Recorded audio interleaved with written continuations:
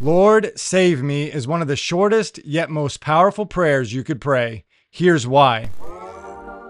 Welcome back to the channel. Today we're going to be in the New Testament to talk about one of the most popular stories and one of the greatest prayers in the Bible. From Matthew 14, starting in verse 22, it says, "Immediately he made the disciples get into the boat and go before him to the other side, while he dismissed the crowds. And after he had dismissed the crowds, he went up on the mountain by himself to pray. When evening came, he was there alone. But the boat by this time was a long way from the land, beaten by the waves, for the wind was against them. And in the fourth watch of the night he came to them walking on the sea. But when the disciples saw him on the sea, they were terrified, and said, 'It is a ghost,' and they cried out in fear. But immediately Jesus spoke to them, saying, 'Take heart, it is I. Do not be afraid.' And Peter answered him, 'Lord, if it is you, command me to come to you on the water.' He said, 'Come.' So Peter got out of the boat and walked on the water and came to Jesus. But when he saw the wind, he was afraid, and beginning to sink, he cried out, 'Lord, save me.'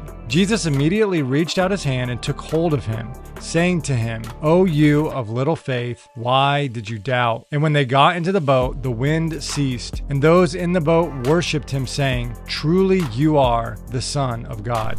Think for a moment about the scene. The waves are crashing against the disciples' small fishing boat. The wind is against them and they're trying to make it to the other side of the lake. John 6 says they've rowed about 3 or 4 miles against this strong wind. It's late at night and they're probably tired from ministry and traveling. Then they see Jesus, thinking he's a ghost. They see Jesus in the midst of chaos. The sea must have seemed chaotic. It's in the middle of the night, so it was dark. The wind is blowing and the waves are crashing around them. This wind and darkness reminds me of Genesis 1 when it says, "The earth was formless and void, and darkness was over the surface of the deep, and the Spirit of God was hovering over the surface of the waters." The Spirit of the Lord is hovering over chaotic waters in Genesis 1, and Jesus has entered our chaotic world, and now the God of the universe is walking over the surface of these waters on the Sea of Galilee. But the disciples think it's an apparition or a ghost, and Jesus tells them, "Take courage, it is I," or in the Greek, ego eimi, I am.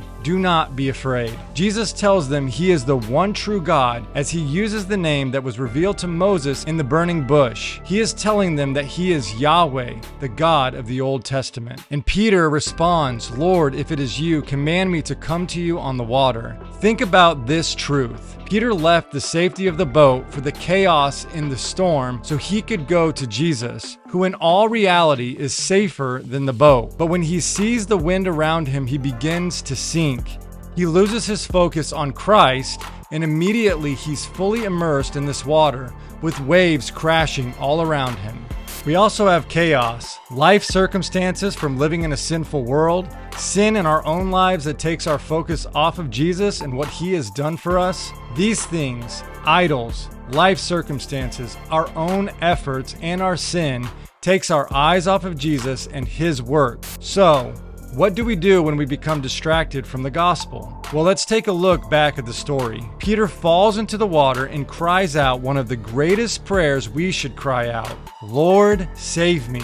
We can think of Peter's prayer in 2 ways. The first way is that Peter wants to be saved from physical death, and we want to be saved from this as well. None of us want to die, but unfortunately, each one of us will physically die if Jesus doesn't return first. The second way is that Peter wants Jesus to save his soul, and we should want our souls to be saved as well. We don't want to endure God's wrath in eternity.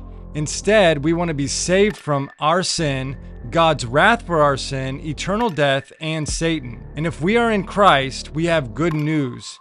Jesus says this in John 8:51. "Truly, truly, I say to you, if anyone keeps my word, he will never see death." And Paul in Philippians 1 says this, "For to me to live is Christ, and to die is gain." And in 2 Corinthians 5, he says, "Yes, we are of good courage, and we would rather be away from the body and at home with the Lord." I don't fully understand how it works out when we physically die, but there seems to be complete peace that when Christians leave this earth, we will never see or taste death, and we will immediately be in the presence of the Lord.